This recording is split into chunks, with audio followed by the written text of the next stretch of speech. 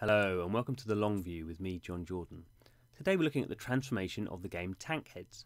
Now Tank Headz is a tank PvP game from Danish developer Kilo Games. Kilo Games is best known for Subway Surfers, and like Subway Surfers, Tank Headz is very colourful, accessible, arcade gameplay and designed for a younger audience. Okay, it is a PvP tank game, but we can see here very simple controls, very colourful, not too complex. Although it is a bit more complex than just moving and hitting the big red fire button. So there are power-ups. I'm going to get a rocket launcher here. And there is also a special attack that I get by holding down the orange button for a few seconds to get a power-up attack.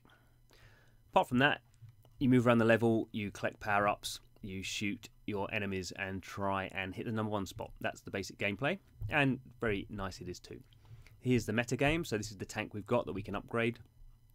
Of course, there are other tanks we can unlock and also upgrade, have different characteristics, of course, and that seems all well and good. The one thing I wasn't very sure about in the game were these colourful characters who were attached to each tank. I particularly wasn't sure about having these kind of female characters. And it looks like Kilo has had a rethink. So this is the most recent update we're looking at now. Obviously, we can see the splash screen's changed, a bit less kind of colourful. And this is the game. There's only one map.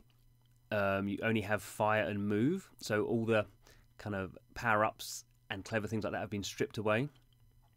Now obviously the game will not be released in this form because it's just too basic, but what is interesting is previously we had a game that had everything you wanted in a game and could have been released if the developer had wanted to, but clearly had some misgivings about it and has now stripped the game down to its basic gameplay to see if it can come up with something better.